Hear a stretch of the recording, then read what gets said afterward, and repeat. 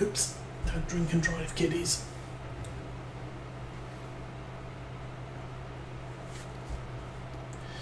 So I put out another 2 streams midweek, I think Tuesday, Thursday, Railroader.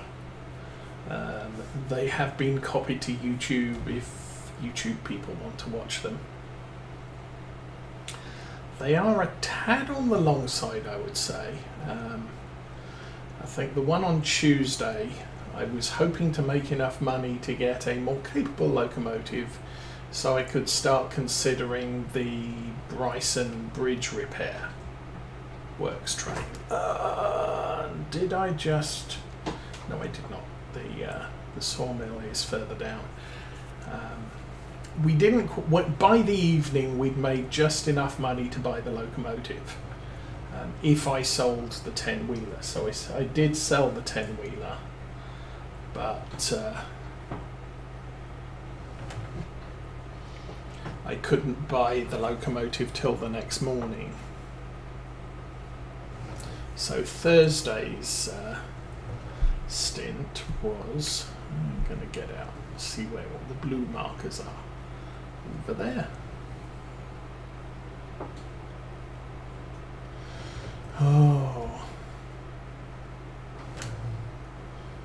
Do I go over here? So I took out the new locomotive on Thursday. I did order the parts for for the bridge repair, but that didn't turn up, so we did all the local freight stuff. Okay, hopefully sell wood. Indeed, yes. Didn't strap it wood down. That was probably a bad thing to do. And can I get through? I can get through there if I drive it like a semi-trailer and take the turn late. Makes wide left turns. Or I could just take this back to the lumber area. Okay, we'll do that. I should probably get back in the cab, because sometimes with a thing this big it's easier to do it this way.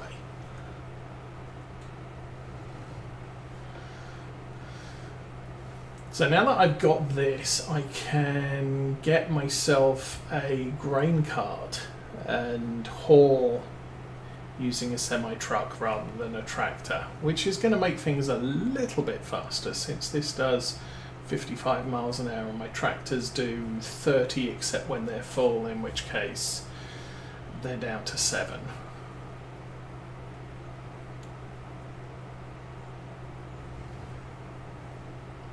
I'm not sure this is a 56 mile an hour piece of road. It might be. You might supposed to slow down here where there's houses. This might be a 40 mile an hour section. There is a way to tell, obviously not easily on the maps, but if the street lights are, I don't know, 500 feet apart or less, then the maximum speed is 40 or something like that. And if they're further apart, then the maximum speed is 60.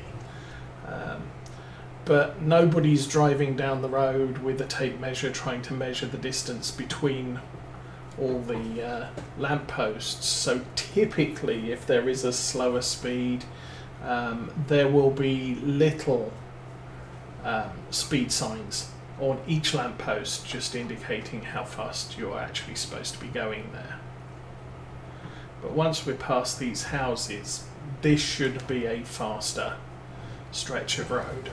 You're going to be in the way. I just crashed. That was awesomely done. Let's try this again. Let's go round him.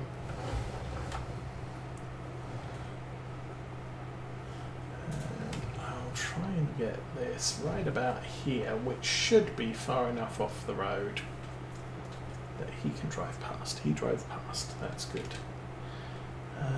No, I do not need hazards on. I need the beacons off, the lights off, It's all very dark. That's good. That's the sprayer, that's the that, that's the that, and that's the home. I think that's the home. Yeah. Okay, we will sleep until it's March. Oh, I'll go till 8.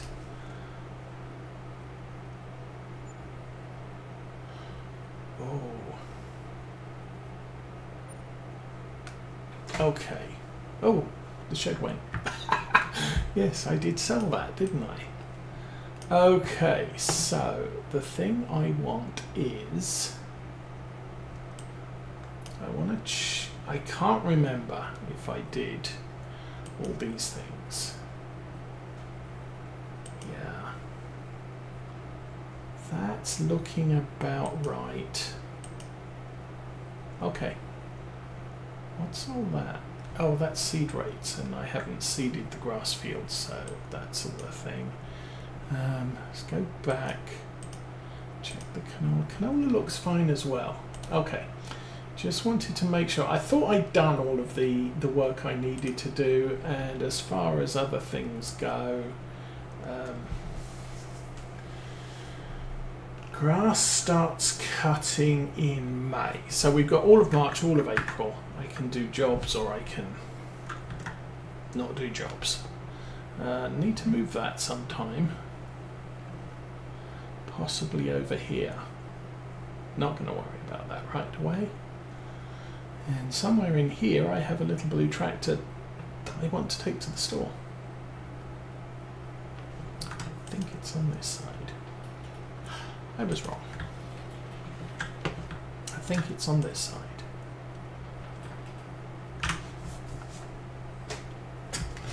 Okay. Actually, let's move forwards away from the wall a bit before we try and reverse it out of the door. And let's zoom in a bit so I can actually see what I'm doing. There we go. Yeah, I'm going to have to fix that somehow. Not sure how that's going to work, but yeah. Okay, let's go on a magical mystery tour, or not.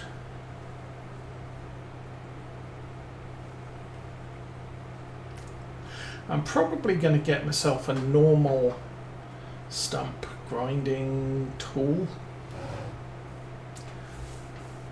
I got very used to those back in, since the beginning. So while you can get sort of a power harrow type mulching device that grinds up stumps, the rotary saw thing, I've never had a problem with it. Obviously not had an opportunity to use it on Farm Sim 22. I never even played on Silver Run Forest, but I had all the what do they call them, season passes, so I got that. I got the Antonio Carrera tractors, which I have never used.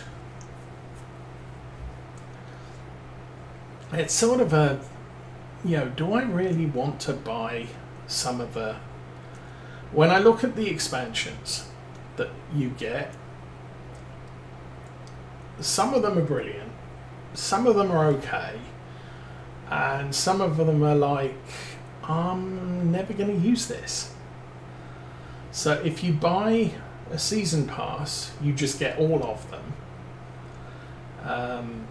And if you buy them individually, they'll cost you a bit more. I think the season pass effectively gives you a free one. So if only one of them is, am I ever going to use this? Then potentially you can just say, well, that was a free one anyway, so whatever.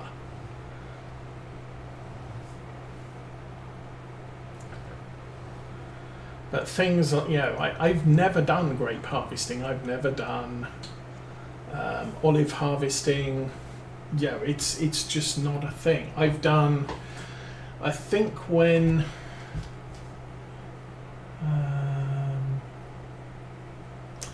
I think when I skid steer tools, tool handles, that's forestry tools, isn't it? Yeah, these things. You can either do these things or you can use this thing. I'm okay with using this thing. 90 horsepower, we'll buy that. It's probably cheap. £27,000. What's that? That's just a winch.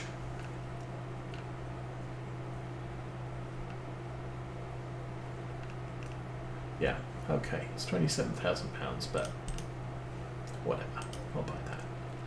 We have the money for now.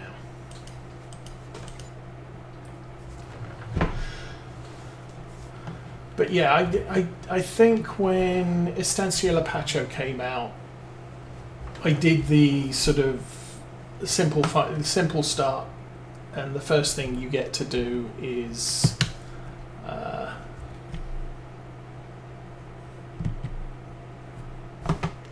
that off the ground? I guess it is. Now it is. I did the sugar cane harvesting once, and then I decided, yeah, this is hard work as a solo player. So I kind of gave up doing that. And it's similar with things like olive oil and grapes. They're nice niche harvesting crops, but do I really want to get into them? Even with potatoes, I did play potatoes on one map because one of the fields I bought had potatoes in it, so I just decided, well, okay, we've got some, I'll harvest them and then we'll see where we go from there. And I harvested them, and then I decided I'm going to plant another field full of potatoes because potatoes double up as seed. And so I planted a field of potatoes every year. And you do make a lot of money from potatoes. You make a good amount of money from sugar beet too. So they're good. There is an incentive to do potatoes, sugar beets, probably sugar cane. I have never really done the math on it. I don't know about grapes and olive oil, but yeah, or olives, should I say. But there's an incentive to doing those crops because they are such a pain in the butt to harvest. Not necessarily always to plant. Potatoes are a pain to plant and cost a fortune. I would never choose to get into potatoes because you have to buy like 50,000 litres of potatoes to, do a crop, to plant a field, which is good grief. Seriously, that's a lot of money and a lot of seed, and it takes a lot of time.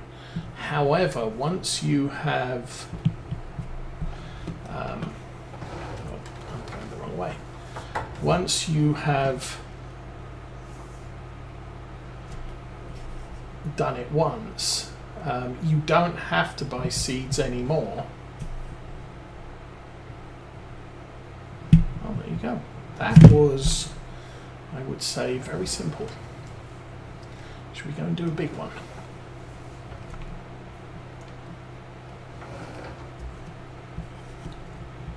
So yeah, it's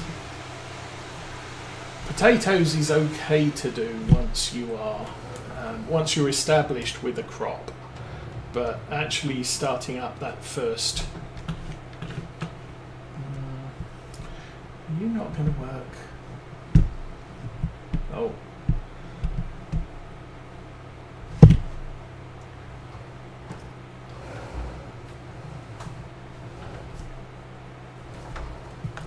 I'm not sure how this is supposed to work, but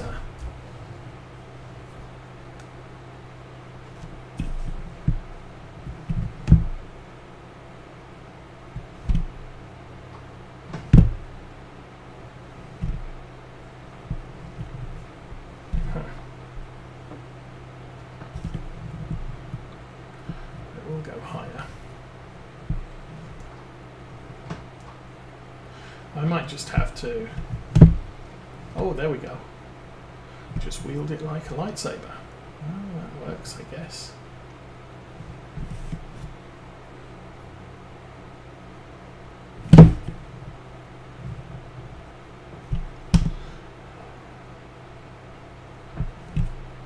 Oh, this is...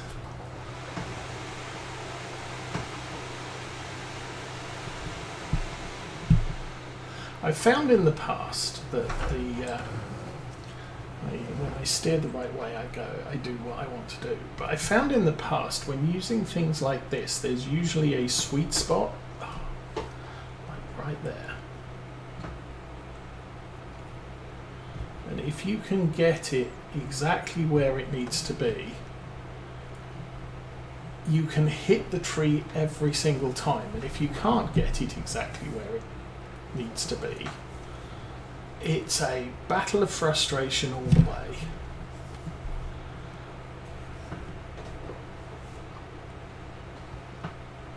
There you go. Now we'll push it down. Or not.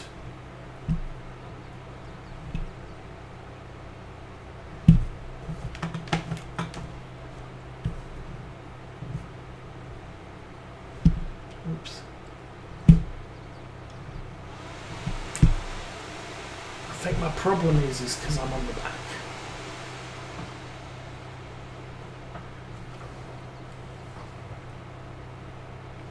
When I'm looking this way, I'm steering it correctly, but I'm wielding this all sorts of wrong.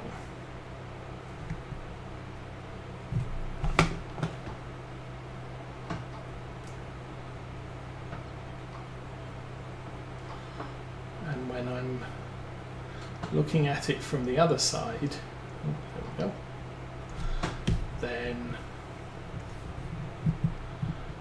I'm driving the wrong and wielding the thing correctly. Anyway, slowly erasing the logs.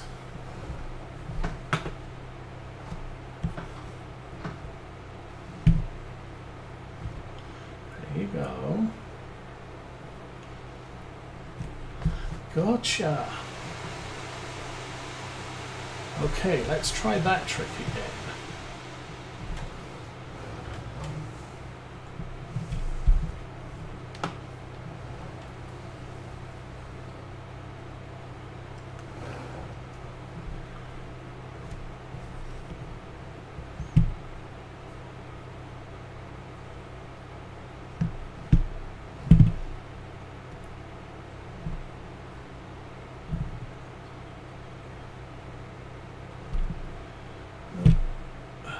Up a little, back.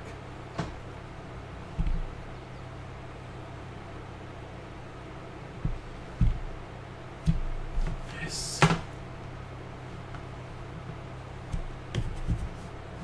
The way. There you go. Okay, I'm going to suggest that putting the stump grinder to the left side of the stump seems to kill the stump off. And that's pretty much what I found with previous versions of Farming Simulator as well. Put it on the left as we're looking at it. Lower it down a bit and just sweep it across. Might have to be a little bit closer.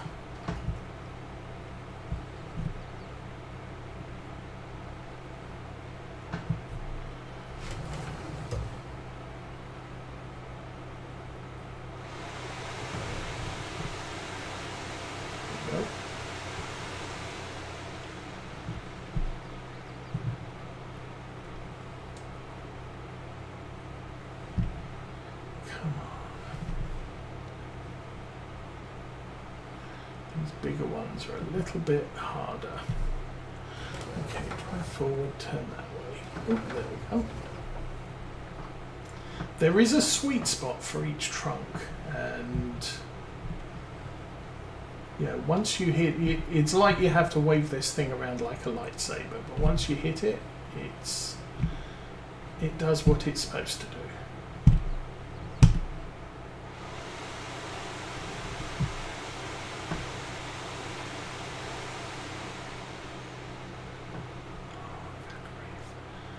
There we go. Oh, and let's lift it up off the ground. Oh, I can do that too. Okay, maybe that will help. I'll get the big one next since I was turning for it anyway. Oh, that's easier. Whoa, I just found a thing.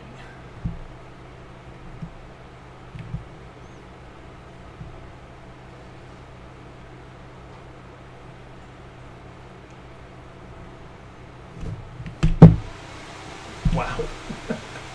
Okay, tilt it back. The production pack, I did not buy it.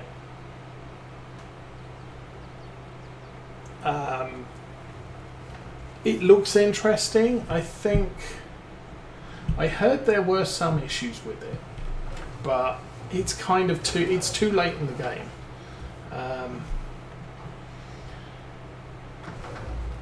You know, I'm not playing very much Farming Simulator outside of my Saturday stream, so really it's not.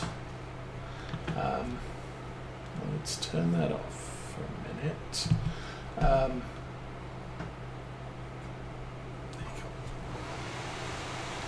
It's not something I am likely to use in any great. Oh, hello.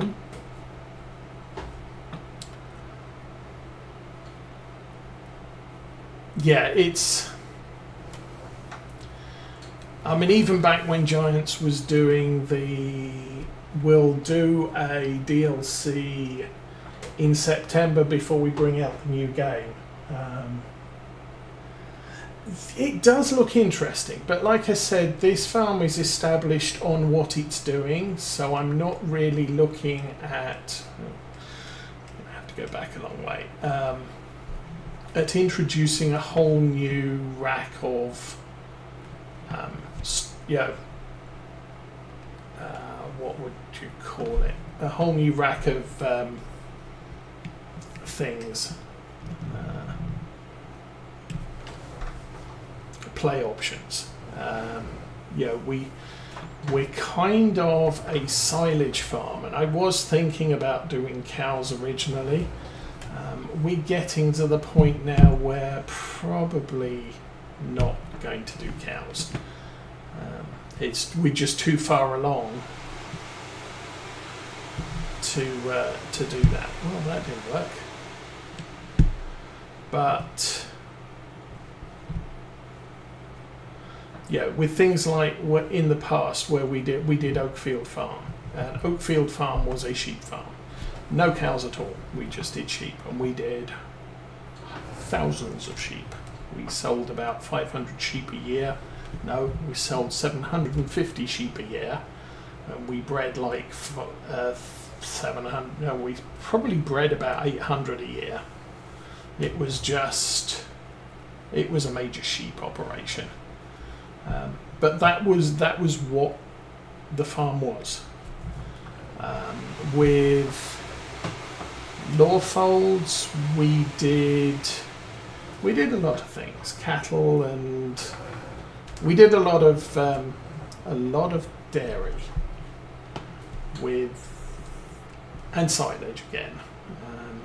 And then with the previous one to this one, Maypole was a dairy farm. So I come up with an idea of what I want to do with a farm, and then I go with that. So when new mods come out late in the year, it's like, if it doesn't fit with what I'm doing, it's not something I'm really going to add to the playthrough. So do I really want to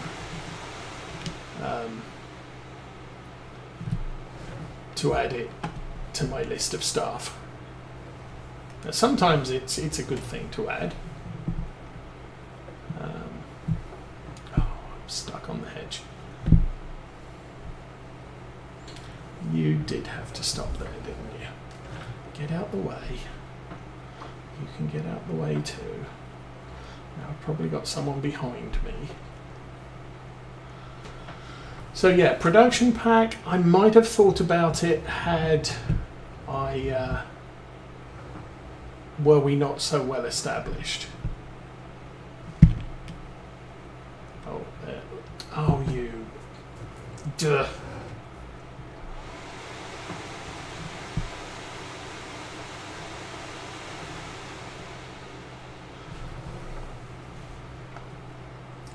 It's kind of like the Platinum expansion. I've got the Platinum expansion. It's not loaded on this save because the only real benefits I can see from the Platinum expansion are, okay, there's the new map and the new crops, and the new crops do not play well with precision farming.